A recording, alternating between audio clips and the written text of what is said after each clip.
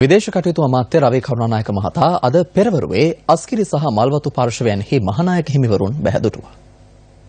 මහනුවරට පැමිණි අමාත්‍යවරයා ප්‍රථමයෙන් ශ්‍රී දළදා මාලිගාවට ගොස් ආශිර්වාද ලබා ගත්තා. අනතුරුව අමාත්‍යවරයා අස්කිරි පාර්ශවයේ මහානායක අතිපූජ්‍ය වරකාගොඩ ශ්‍රී ඥානරත්න හිමියන් බැහැදැකීමට පැමිණියා. පසුව අමාත්‍යවරයා මල්වතු මහා විහාරයට ගොස් එම පාර්ශවයේ මහානායක අතිපූජ්‍ය තිබඩුවාවේ ශ්‍රී සුමංගල හිමියන්ද බැහැදුටුවා.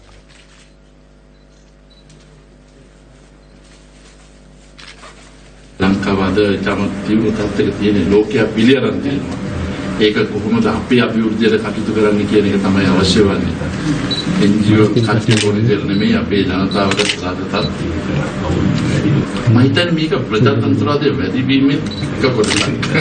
මේ මයිදක පුරුදු වෙනකන් ඔබ චුට්ටක් එහෙම දෝලණය වෙයි. පවුණු කාලේ එච්චරෙන් තිබුණේ. ඔව් ඒක තමයි. ඒ වෙනස තීරණය නෑ මෙයා.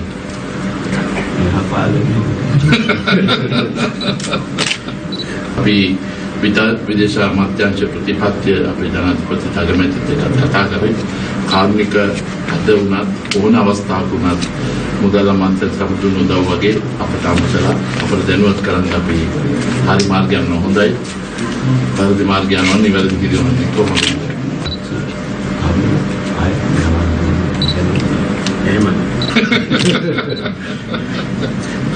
ඒක තමයි වෙලා තියෙන්නේ. කොහේද විශ්වවිද්‍යාලයට පස්සේ තමයි ඔය තත්ත්වය ආවේ.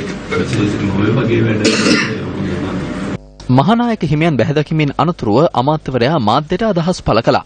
විශේෂයෙන්ම මහානායක හිමියන් සඳහන් කළ විදේශ සේවය සඳහා තානාපති සේවය කියන්නේ විධිමත් කරන්න කියලා. පෙන්ෂන් කියපු අය නැතුව තවම පිරිස් දාන්න කියලා සර්ගේ අදහස. ඒක හරි. මම සම්පූර්ණයෙන් අනුමත කරනවා. අප තානාධිපතිතුරු එවන්නේ එහාට නිවාඩුවක් ගත කරන්න නෙමෙයි පදු ගෙවන්නගේ තමත් අමාරු ලෙන් එකතු කරලා තියෙන මේ මුදල් සම්පූර්ණ වාසියක් රටට ලබා ගන්න පුළුවන් විදිහේ වැඩ පිළිලක්. ඔබතුමාගේ බොහොම හිතවතා බන්තල ගුණවර්ධන මැතිතුමා ඊයේ මාධ්‍ය සාකච්ඡාවක් කියලා ඔබතුමා දැඩි විවේචනය කළා.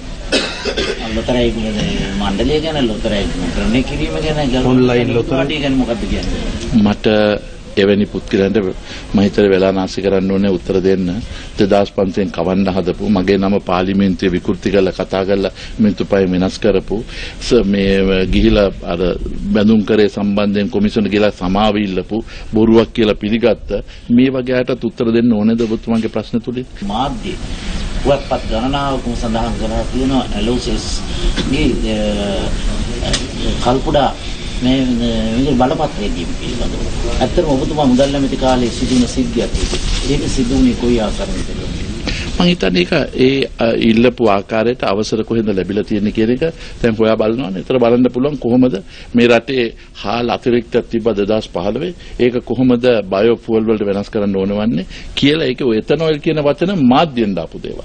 ඒ වගේ කිසිම අවසරයක් නැහැ එතනොයිල් කියන දේවල් හදන්න. ඒක මාධ්‍යෙන් හදපු දේවල් වල දෙන උත්තර. ඉතින් අපිට කියන්න පුළුවන් අනේ ඔයා වැඩි කල් යන්න ඉස්සෙල්ලා හැම එකරම කොමිෂන් දාලා තියෙනවා. ඒක තුලින් බලන්න පුළුවන්.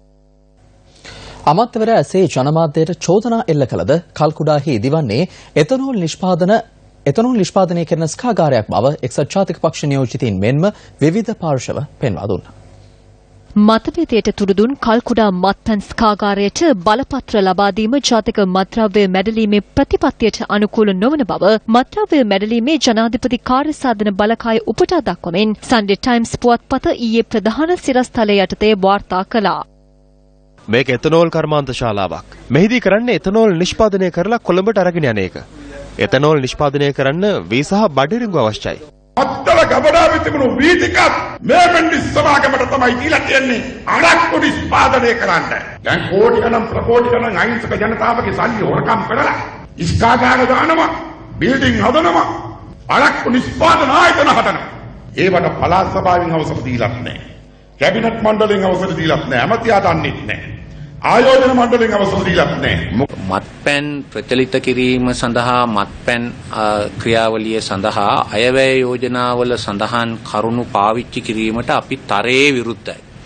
නැගෙනහිර පළාතේ හා ඌව පළාතේ සංවර්ධනය සඳහා රැකියා උත්පාදනය සඳහා අයවැය වලින් බදු සහන දුන්නේ ඉස්කාගාර ඇති කරන්න නම් නෙවෙයි. ඒකට අපි තරයේ විරුද්ධයි.